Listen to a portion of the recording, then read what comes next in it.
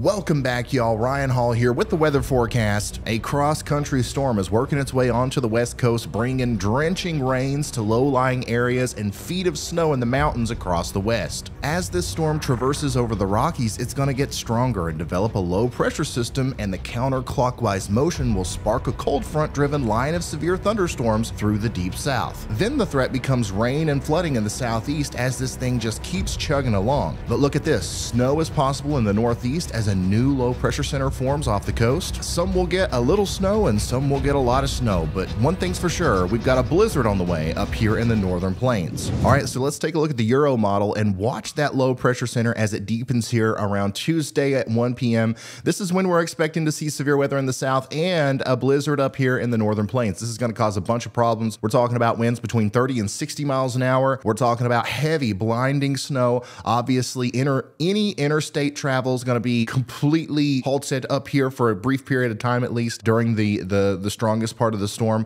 But even after that, it's going to take a while for them to get things cleaned up, because I think that this is going to be one of those storms, especially right here between 7 a.m. and let's say 1 a.m.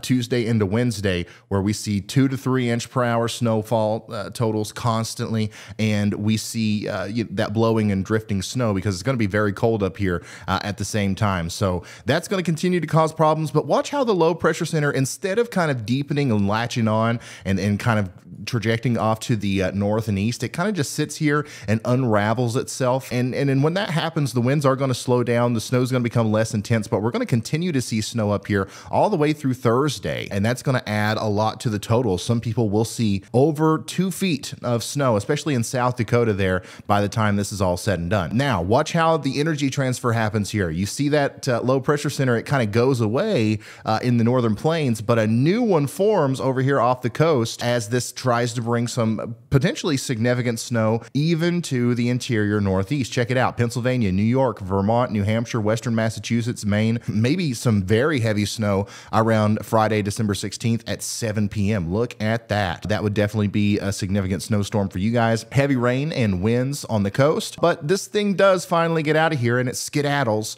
around 1 a.m. on Sunday. Okay, but look at this. Huge cold air mass settling in behind. All right, we'll talk more about that right here in a second. This is definitely one of the more stacked patterns for a Christmas snowstorm I have ever seen, but we've got more important things to talk about in the in the near term here. We'll take a look at snow accumulations at the end of the video, but first we've got to focus on the southern side of this. Okay, Tuesday and Wednesday, I do think we're going to have some severe weather, and it still looks like it's going to be very intense. Now, Monday, I think we'll also have a slight problem on Monday as well, with some isolated hailers in Oklahoma and Kansas, but the real stuff starts happening on Tuesday afternoon, okay, from Oklahoma into Arkansas, down towards Louisiana, especially the farther south you go, the more moisture there will be to work with. I put together this graphic here that shows how this big area of moisture is going to come up, and then the cold air is going to hit it, and then that's where the storms are going to form, right along that boundary.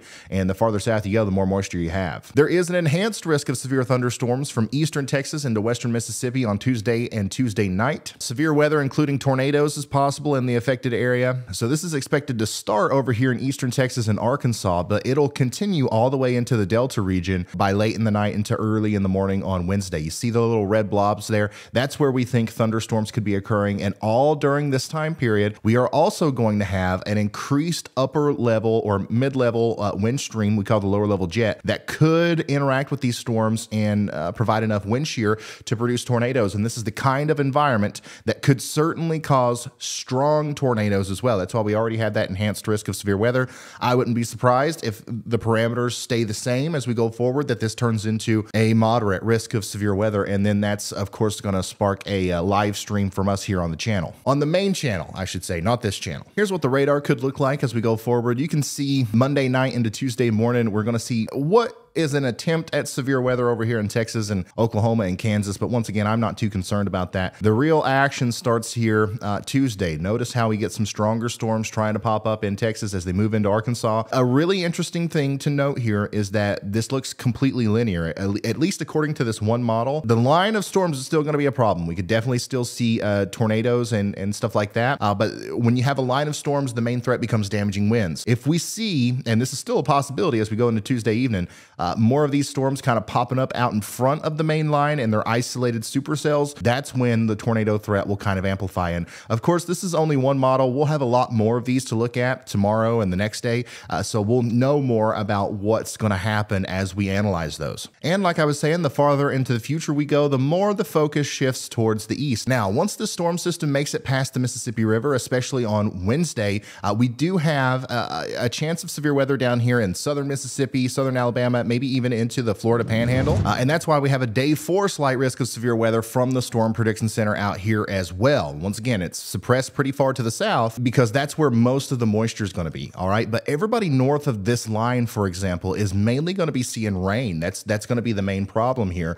And that rain's going to be heavy at times, especially as this gets into Georgia, East Tennessee, into the Carolinas. I do think we're going to have a little bit of a flood problem here. I put together this graphic that shows that line of storms moving through and then dropping the rain behind it. Where you see the oranges and the reds, we're talking about 2, 3, 4 inches of rain there. And then, of course, we might actually have some problems with freezing rain and ice in the higher elevations here in Virginia, West Virginia, up into Pennsylvania, before that turns into snow up there into the interior northeast. Okay, so severe weather, rain, snow, and probably some very windy rain. Snow. Like that's your official forecast there for you guys. There you go.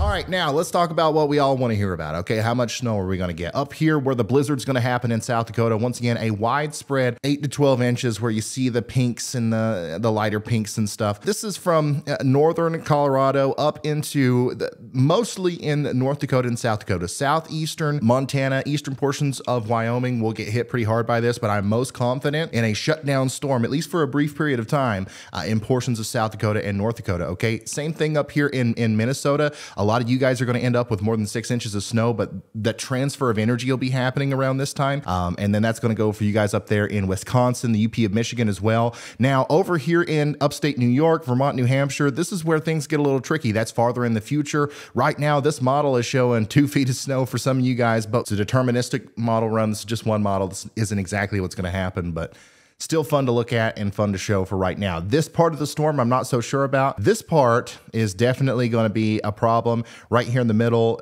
This is pretty close, but I would expect less snow totals than what this model is showing right now. And then, of course, going even farther into the future, like I said, we've got this huge cold mass of air coming into the picture on Christmas week. And what happens with that is still up in the air. But man, I don't think I have ever seen such a stacked pattern for snowstorms in the East Coast since I've started like really heavily looking at models like this. I'll explain more in a future video once we're not focused on the severe weather stuff, but man, that is some cold air for December, and there's just so many storms that are going to be able to interact with it. I mean, geez Louise, man, let's look at the temperature anomalies just for fun. I'm telling you what, like if we don't get a snowstorm out of this, talk about the waste of a century. If you're in the East and you like snow, like this video and I'll do my best to make sure it snows for you. And then also, if you're in the deep South, if you're in either of these risk areas, whether it's on Tuesday or Wednesday, make sure you are weather aware and make sure you stay tuned to this channel and my main channel. Of course, I'm going to have another update for you tomorrow if anything changes. I will definitely have an update for you on Tuesday and probably even a live stream. So